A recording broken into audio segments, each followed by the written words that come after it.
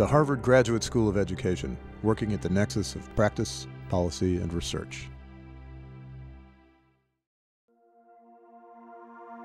So coming back to the Ed School, I'd spent years as a classroom teacher, I'd spent years as a corporate project manager in technology, and my interests were coinciding. And I wanted to come back to a graduate school where I could push these ideas further and really be motivated and inspired to create something new and change education. Our idea in the basic form is it's a smart student response system that we designed for teachers and educators to use in a formal or informal setting.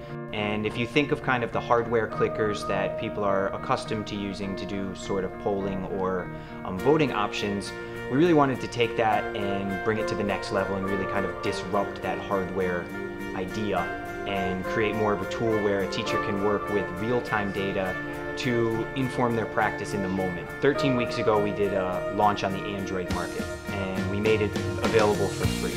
So we've had 3,000 people access our site and sign up, and we've had over 15,000 students use it. We've also been included in a Teach for America newsletter.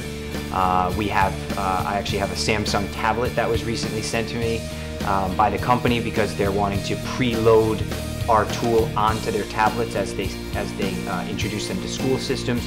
So we've been receiving a lot of positive feedback and offers. It's been an amazing place to have the comforts of a community and the kind of confidence in order to take an idea and push it forward and be able to go back to people who are leaders in their field and bounce ideas off them and gain real insights from them through their experience and through their motivation to really push the envelope.